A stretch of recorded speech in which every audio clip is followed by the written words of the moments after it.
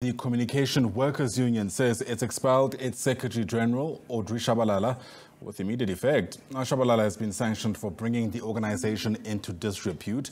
The CWU says the expulsion is based on his actions, utterances and conduct.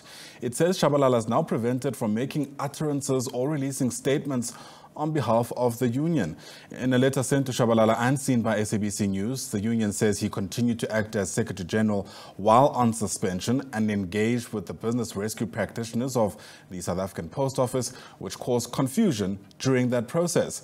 The union says his conduct had direct, dire negative impacts on the rights of members that are employed by the Post Office. Tshabalala is said to also have engaged in numerous litigation on behalf of the union without seeking and obtaining a proper mandate or authority, which led the organization to being exposed to cost orders amounting to more than 600,000 rand.